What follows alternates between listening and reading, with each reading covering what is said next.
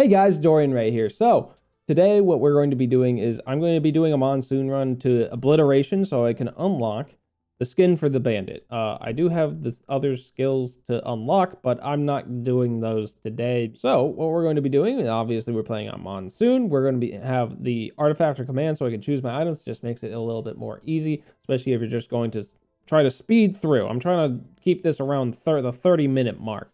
Artifact or sacrifice. Monsters drop items on death, but chests no longer spawn, and monster spawn are doubled, but monster health is halved. So we're just going to jump right into it. So we already had our first item drop. This character, what you want to prioritize is crowbars. Crowbars just make you deal a shitload of damage. And a shitload of damage is what you want. I don't really need to go for any like attack speed or anything because I can shoot this gun as fast as I can fire the trigger. The only thing attack speed does on this character is make reloading take less time.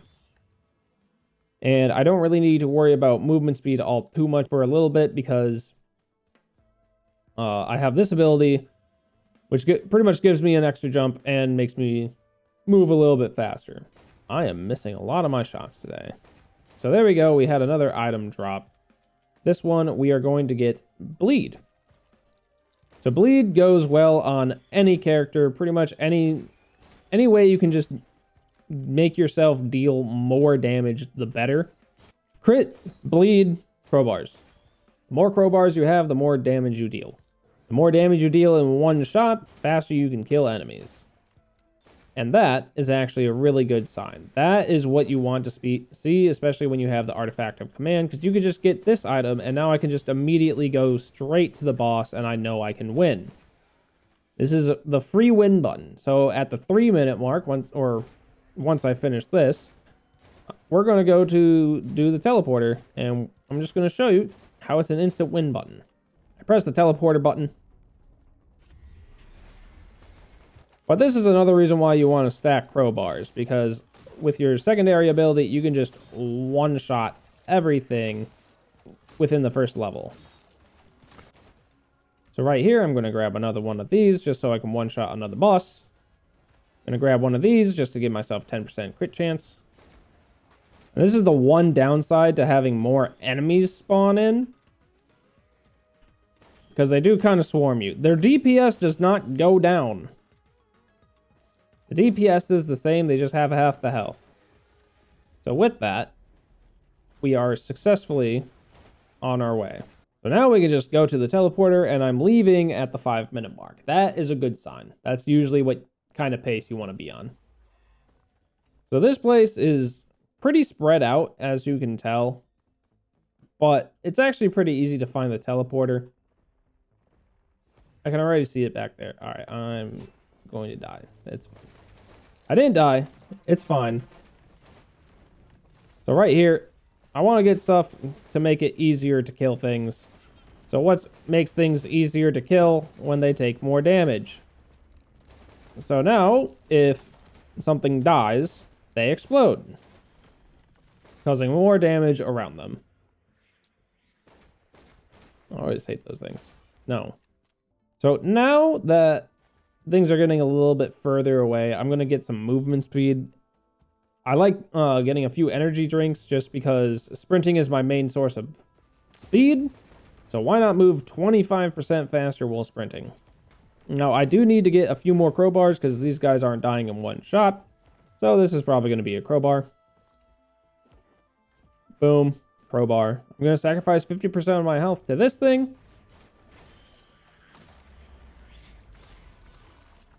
To get this, we have a weeping fungus, and then on this, we're going to grab that. I did not know these things could drop items. We're going to get another one of those. And now I'm really close to one-shotting those things. I do one-shot them on a crit, so that's nice. But yeah, now I have a little bit of a sustain with the weeping funguses because they, while sprinting, heal me. I sprint a lot, so alright, gonna get more crit chance. Because now that I have the Shatter Spleen, I don't really need to build bleed. I just need to build crit. And right there, we just instantly win. And then we can just go invisible, come over here, grab another one, and insta-kill the other boss. 4, 3, 2, 1. Insta-kill. Boom. So now I'm going to get this. See flat healing when attacked. I'm going to go for an infusion, just for HP. And then we're going to go for this. So getting the molten perforator just makes it to where you don't have to build gasoline. Gasoline sets things on fire on death. But that's kind of meh. So why not just set them on fire on hit? So right now we're on stage 3 at the 10-minute mark, which is about the pace that I like to see. So once we get a little bit more stuff built, we can kind of move it a little faster. I usually try to take a few minutes on the first few maps just to gather items and whatnot. So honestly, right now, I'm at the point where I can just start this and probably be fine. Do I want to do that? Not particularly. Mostly because of that. The more of these that you get, the easier your run is going to be. Because it just makes it to where you can one-shot the boss. So now that we got that, I can one-shot the boss with no problem. So we're just going to do that. We should get item drops during the boss fight. And we just look at one of them and say no. Then because of all the on-death effects that we have, the other one instantly dies because of the AoEs. And we get another yellow item under our belt. I'm going to get one of those, boost health and regeneration, which is something that we really need in Monsoon. And they just dropped a yellow item, so I'm going to grab this. Just make it to where on hit, I have a chance to shock enemies. All the on-hit effects are great. Now, if I get a red item on this character, I want to go for the Lucky Foot, or not the Lucky Foot. That's a different game entirely. I want to go for the 57 Leaf Clover, I believe it is. 57 Leaf Clover pretty much just makes it to where all of your on-hit effects have double the proc chance to go off. So, my missile launchers, they have like a 10% chance to go off, and getting more of them doesn't increase that chance, it just increases the damage. So once I get the 57 Leaf Clover, it will then have a 20% chance to go off, which is really nice. So we finished that stage a little bit early, and that's okay, because I now have enough items where I'm confident that I can pretty much finish this run, no problem, because of the items that we have. Like I said, I do want to focus on crit chance and crowbars. This character is not a, hey, I'm going to stand over here and shoot you from afar and whittle you down kind of character. He is definitely a one-shot character. So the more damage that you do in one shot, the better. And usually when you're one-shotting things, when you first shoot them, they're at 100% HP. So if you can just one-shot them, that's even better. Ooh, I'll take that. So there are a few places on this map that I know that there can spawn a legendary chest. So I'm going to try to check those, see if I can find a legendary chest, just get some free items. One of them is in there, so we're going to go in there, see if we can find ourselves that legendary chest. It does spawn even when your enemy's dropping items mode, and it's right here. But it's very expensive, so we do need to farm a little bit for it, but that's okay. And then we get our first red item. Now, I'm going to get the 57 Leaf Clover because it's really good. This is usually one of the first items I get because it just makes proc chance so much easier. So I probably, at this point, I don't need to buy any more crit items. If you notice, every single shot that I am shooting right now is a crit. So now I want to try to farm out at least like 2 more items. So we are going to be starting to stack bleed chance. But we only need to get 5. For the legendary chest, it's not a guaranteed spawn on this map, but it can spawn down there where we actually found it. It can spawn up there, and I've also seen it down there. I'm pretty sure there are other places where it can spawn, but those are the 3 that I know for sure. And if you really want to know, there's probably a place on Wikipedia or just the internet in general that you can find where the actual guaranteed locations are and just go find them. And that's what we can do to bosses with this build.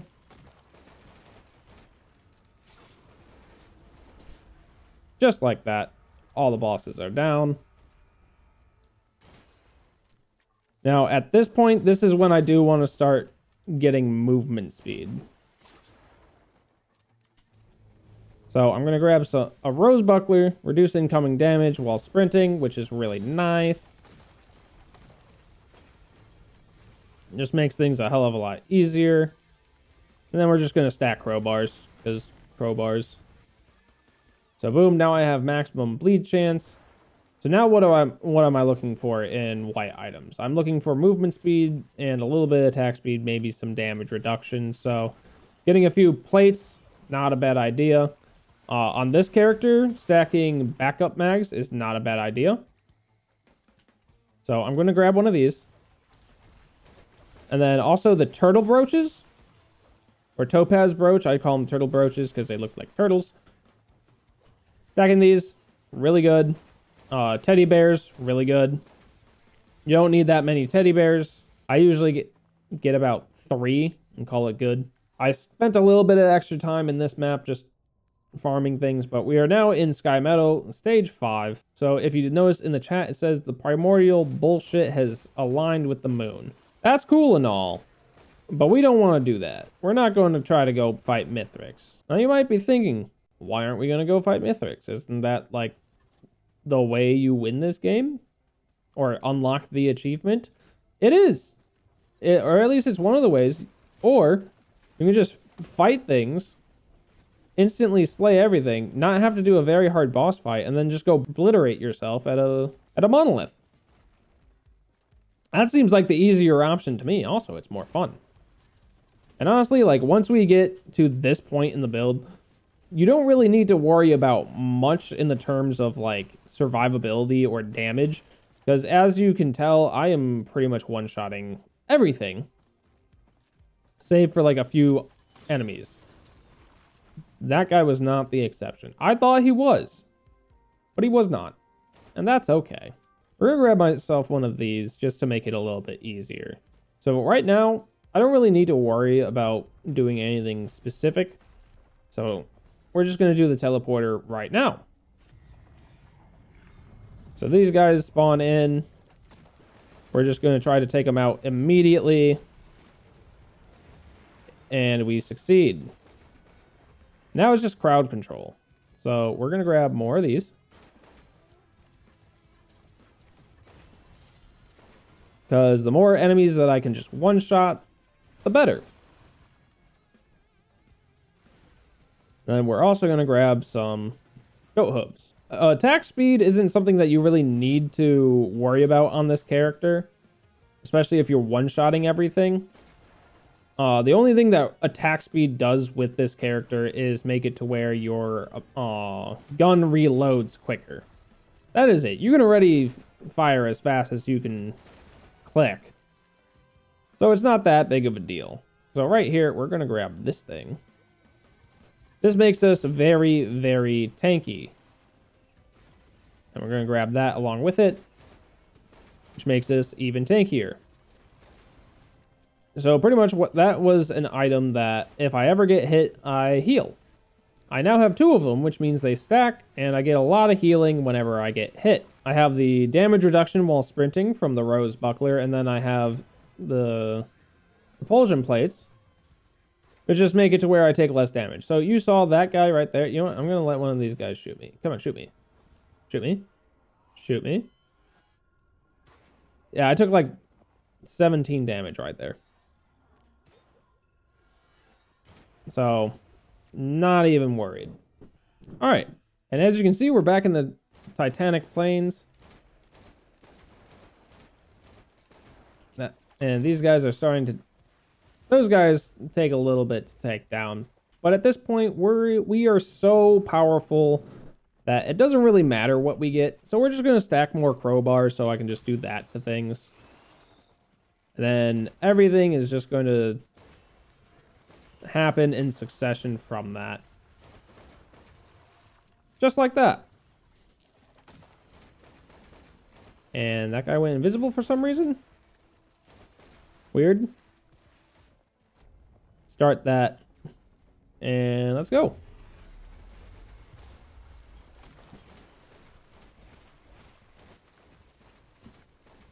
And as you can see, we have a lot of enemies spawning now.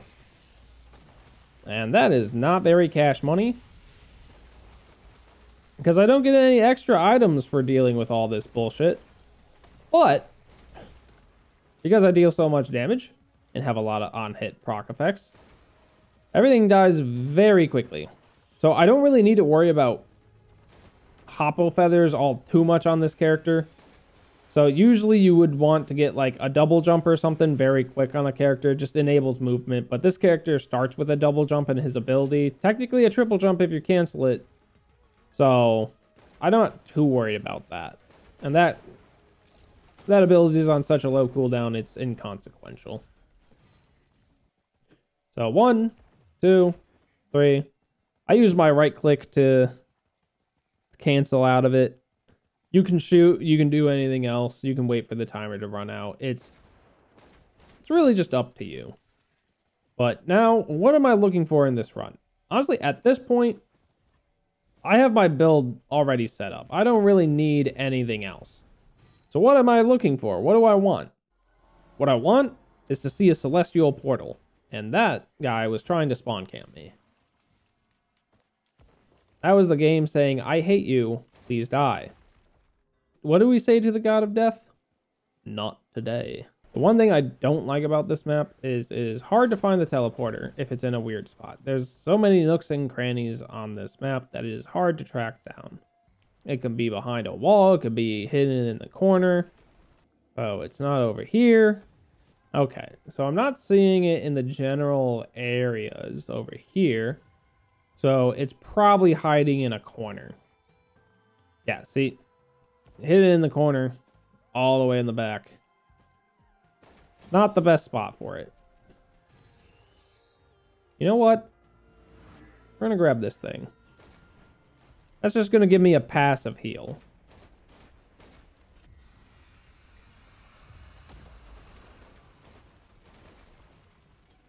And boop.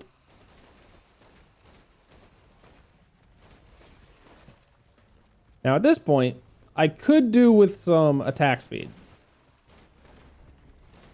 Because right now, with the DPS and everything, reloading is kind of getting in the way of me doing max DPS. So what's the secret? You just get a few soldier syringes. It's going to make your like 1 or 2 and you're going to be set. I don't want that. It's fine. So now we're just going to get one of these just to really seal the deal in this victory. Now, if anything hits me, they're also going to get hit with a razor blade. So right now I see the blue portal orb spawning around. That's not what we want. So blue portal appears. That brings us to the lunar item shop. I don't want that. What I want is a celestial portal to spawn. So I heard there's an item over here earlier, so we're just going to kill those guys so I don't get interrupted. And we're going to buy a lot of will-o-wisps. All right, so in stage 8, usually this is when a celestial portal spawns. There we go. We got the thing. Celestial portal appears. So now all I have to do is speed run to the end, which is over there. Which means I have to go through a bunch of bullshit just to get over there. But this is fine. Because as you can tell, it does not matter. I'm already here. So as you can tell, I have a lot of chain reactions going off, and that's what you want. That's how you win a run. Just chain reactions. If you can shoot one thing in a group and everything in that group dies, you are well on your way to victory, my friend. And we have some time, so we're just gonna mess around and get some of this stuff.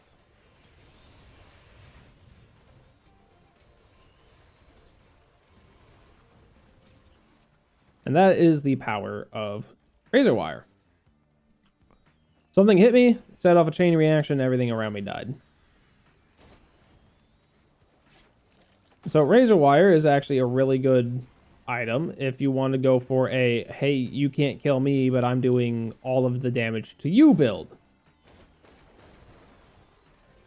It's actually probably one of the most effective ways to play this game. So right here, I don't need to worry about this guy. He's probably going to shoot at me, and then he's going to die. Or he just doesn't want to shoot at me. That's fine too. You know what? It's okay. And with that, we go into the celestial portal, and we end up here. A moment fractured. So going into the celestial portal will spawn you in this area. It's called a moment fractured. Pretty much what you want to do is you want to jump all the way down here, platform all the way down. Now, if you have a character who can float, fly, sling themselves vast distances, you can usually make it there without actually platforming. But because I didn't invest in any extra jumps on this character, I'm just going to do it the old-fashioned way. But in order to get the skin, we just obliterate ourselves. We just press E on this twice, and boom, achievement unlocked. Good to go. Fate unknown. Run complete. Bandit mastery. We got the skin. Now, obviously, because of how powerful the run was, I could have gone longer. If you want to go all the way to stage 20 on monsoon, you can do that. Was my build powerful enough to take on Mithrix? Probably. But honestly, I find this a faster way, because when you go to Mithrix, you have a lot of running in that area. You have a lot of shrines to do. You have a big boss fight that you may or may not win. So this is just obliterating yourself is just a guaranteed way to get this unlocked. I hope this helps. See you next time.